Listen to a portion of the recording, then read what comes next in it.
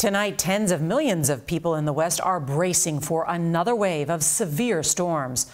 Parts of the Bay Area got 8 inches of rain in recent days, and up to 4 more inches are expected Sunday into Tuesday. Wildfire burn areas could see mudslides. Huge waves will pound the coast of the Pacific Northwest, and the Sierra could get up to 7 feet of snow. All right, tonight, new signs that congressional Democrats may be nearing agreement on President Biden's Build Back Better plan. House Speaker Nancy Pelosi says they are 90% of the way there, and she hopes to hold a vote next week. But a key part of the plan is universal pre-kindergarten. Our CBS News poll shows 2/3 of Americans support federal funding for it.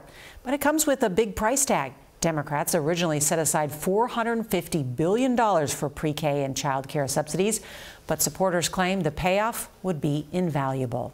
Here's CBS's Nancy Cordes. 4-year-old Dahlia scoots to school in downtown D.C. every day, joining 75 other kids at a brand new early learning center that's just for 3- and 4-year-olds. How much do families pay to send their kids here? Absolutely zero. We are a public school. Amelia Hunt is the principal at Thaddeus Stevens. Washington, D.C. has one of the most robust pre-K programs in the country. 85 to 90% of brain development occurs by the time children are age 5. They are taking in so much information. Research shows that kids who get even 1 year of pre-K are more likely to graduate from high school and go to college. Kids are more likely to enroll in honors courses. One study, co-authored by Georgetown's Bill Gormley, found that pre-K kids in Tulsa did better years later on math tests. The effects are stronger for disadvantaged children, and the effects are somewhat stronger for students of color.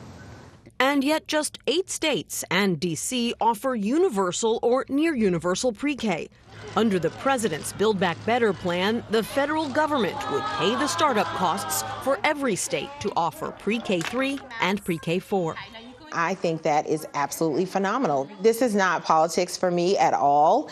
It is just about doing what is best for kids. It's one of the few proposals that hasn't yet been whittled down as the party seeks a compromise on a larger $2 trillion social spending plan.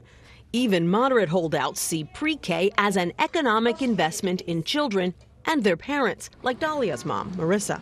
How much do you think you'd be paying if you couldn't send her to pre-K for free? Anywhere between $1,600 to $2,000 a month.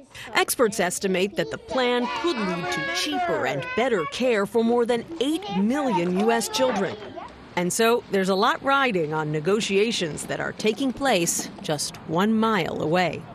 Nancy Cordes, CBS News, Washington.